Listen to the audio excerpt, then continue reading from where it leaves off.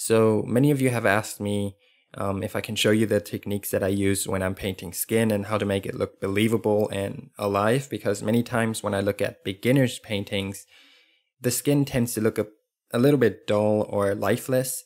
So that's basically what I want to show you in today's video.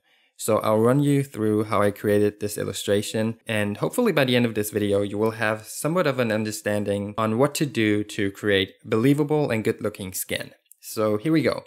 The first thing that I want to show you is how to use color. Some very basic principles that you need to follow in order to make your colors pop. I prepared a color wheel up here, so let me actually zoom into the color wheel here. And this is really easy to understand, but it's really important as well. Basically, on the top right, you see the warm spectrum, and on the lower left, you see the cold spectrum. You have 6 primary colors: yellow, orange, and red, green, blue, and violet. And basically, red and blue are your primaries, and orange, yellow, violet, and green are your secondaries. But let's just call them primaries because they're like the most important. And so yellow, orange, and red are warm colors, green, blue, and violet are cold colors. And they are important because when you're painting and your light source is warm, you want your shadows to be cold, and vice versa. So if your light source is cold, you want your shadows to be warm. And this doesn't apply to every situation, but most of the time this is what you want to follow. I'll show you in this example over here in this painting what I mean with that. So her face is in light and the light is warm. So I'll show you. So her face has some yellows, some reds, some oranges. So her face is mostly in warm light. And her shadows down here are bluish violet. So this is cold. And her face is warm. And so you want to keep that in mind when you're painting. If your light source is warm, you want your shadows to be cold. And if your light source is cold, you want your shadows to be warm.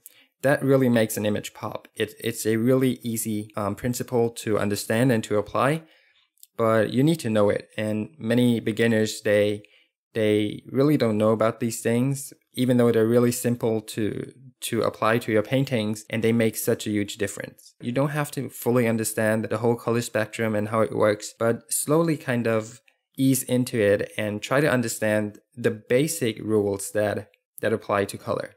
So just remember, if your light source is warm, you want your shadows to be cold.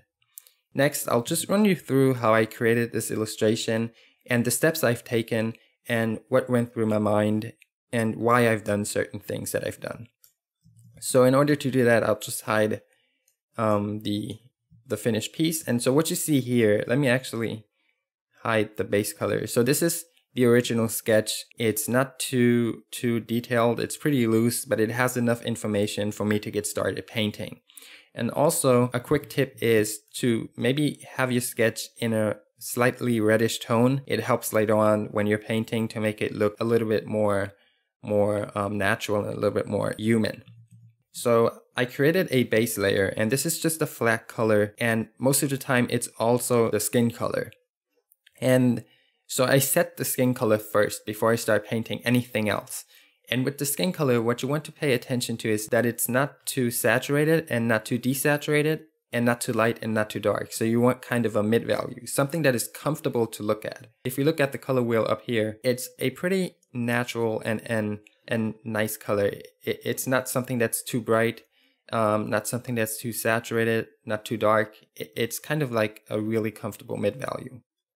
And so next up, I like to also give all of the other things a flat color. So her hair color is going to be a flat color at first, her eye color, her lips, any accessories that she wears. I'm going to give these things a flat color. So let me just show you the layers and make them visible. For example, here we have her lips and her eyes, and I'll just keep going like this. And what else is there? Her ear pods. And so I gave everything a flat color.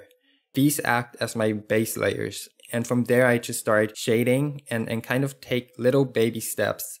You don't want to go in there and expect it to be like finished in 10 minutes. You want to really take it one step at a time and work towards your goal in small steps. These are the base layers. And then from here, I can start shading slowly. And what I do when I'm shading is, so many beginners, what they do is they take the skin color and then they just use a darker color to paint on top.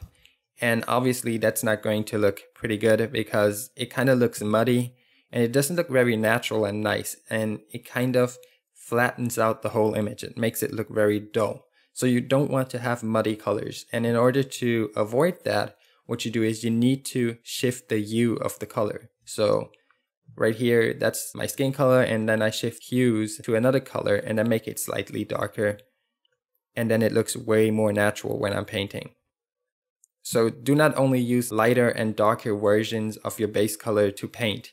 It's going to look very dull. So I'm going to show you my very first shading layer. So this is my very first level of shading, and it's pretty basic, and right now it looks pretty terrible, I would say, but that's a part of the struggle. So in the beginning, most of your paintings will look kind of bad, but you just have to fight through that phase and yeah, have good faith and hope that it's going to work out in the end. So this is the first layer of shading that I apply, and you can see that I didn't go overboard. I was really cautious and I paid a lot of attention and tried to hit the main points of shading. And this is really important. You don't want to go in there too fast and do like final touches. You want to see what works and what not. And also when you're painting females, you don't want to put in too much shading because it starts to make them look a little bit old. So you want to have a nice balance between soft and hard shadows and edges. And I'll get into that later, but for now, just keep it simple and one step at a time. So what I do next is I do the same thing for all of the other layers, and I just keep going like that. So here's a simple layer of lighting, and I had a reference for this painting and I knew that the lighting was coming from the top right.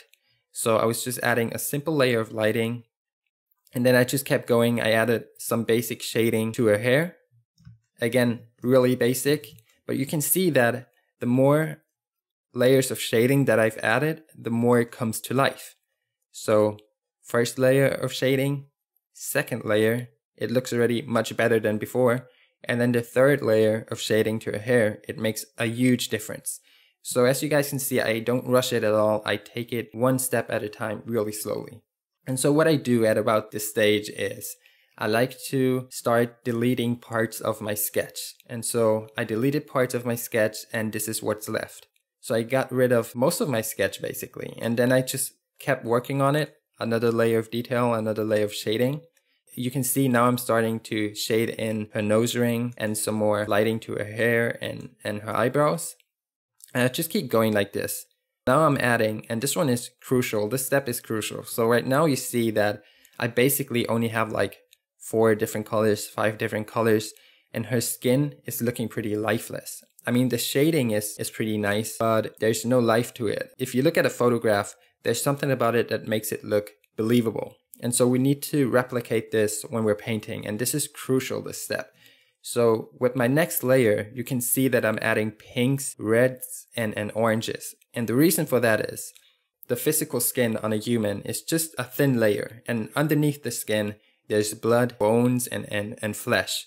So you need to let that shine through the skin. And so if you look at a person's nose, most of the time it's kind of orangey reddish because there's blood under the skin in the area of the nose and also around the ears and stuff. And sometimes you see a really bright light shining through the ears. For example, have you ever like took a torch and let it shine through your fingers and you see kind of the light shining through and it looks kind of orangey reddish? That's because it's shining through your skin. And your skin is basically translucent, so it lets the color underneath show through. So that's really important. You need to pay attention. And that's why I said you need to study color, and you also need to study some anatomy to know where to place these colors. And so I added pink to her nose because underneath the nose or underneath the skin of the nose, there's blood and it's constantly running through there. And so it shines through. And it's really important to know where to place these colors. So next, I need to add depth to my painting because I don't want it to look flat. And so in order to add depth, I need to add contrast to my painting. And I add contrast by adding darker colors to it and brighter colors. So whenever there's contrast, it adds sharpness and also depth. Here I'm adding darker colors, and you can see that it starts to pop instantly. It makes such a huge difference. And also you can see there's a really bright orange it's because there's the translucent skin and the ambient light is shining through, and so you see that orange color shining through of the skin. And so it's kind of like the example I said before, where you take a flashlight and you shine it through your skin of the finger, and you see that orange color. It's because it's shining through the flesh and your skin, and so it creates that orange color. And it's really important to kind of paint in those illusions and those effects, because it'll make your skin look believable.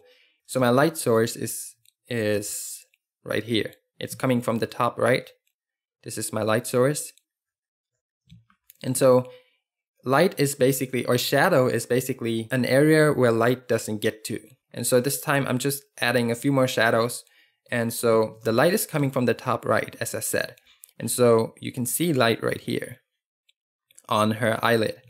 But what I've done with the last layer is I added some shadow here on her eyeball, because her eyelid is on top of her eyeball and is throwing a shadow onto her eye.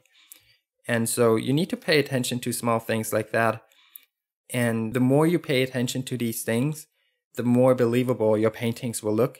And the more you know about these things, the better impression you will leave to the viewer. And sometimes the viewer doesn't know what makes an image good. They just don't know. But they have a sense for a good image. They just can't tell what's good about it.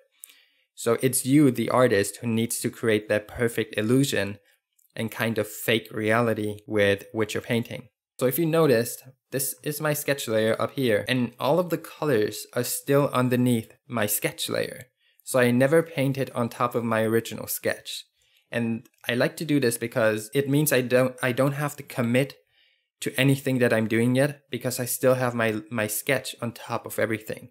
Now, obviously, this doesn't apply to traditional painting. So if you're painting with oils or acrylics, you obviously can't keep your sketch on top of your paints unless you have a really thin layer of paint. But when you're painting digital, you have the freedom of applying filters, of going back, of having your sketch on top of everything. So use these advantages when you're painting. And now I start painting on top of my sketch for the first time with this painting.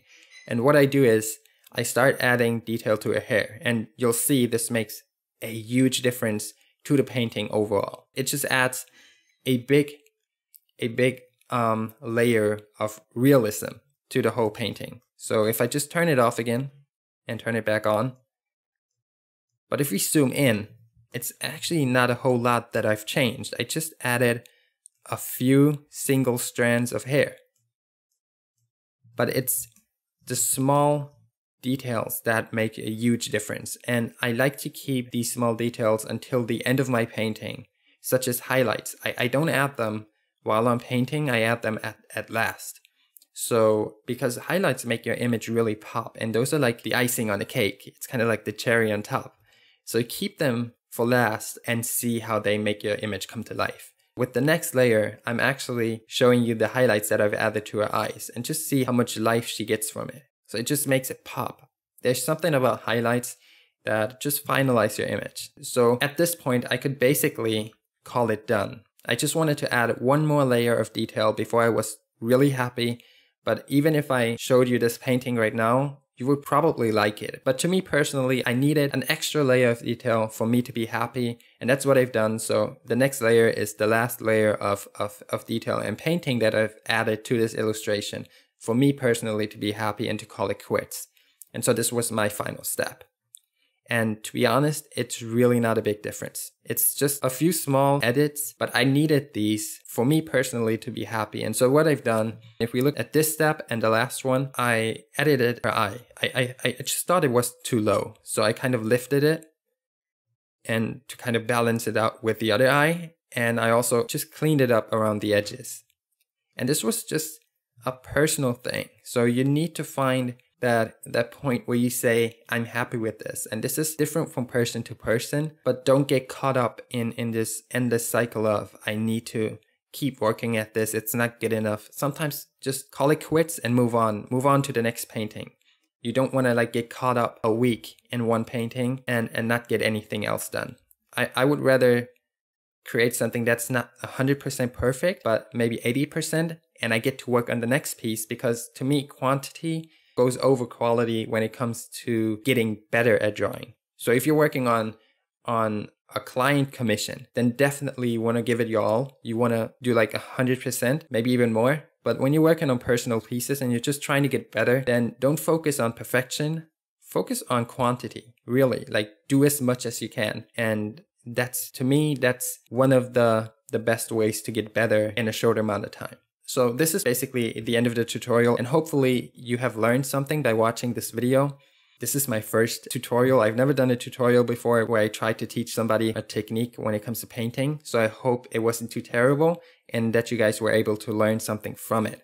Thanks for watching my video. I really hope you got something out of this and that you found it useful. And as always, guys, I hope to see you in my next video, and I love you with all my heart and soul. Peace out.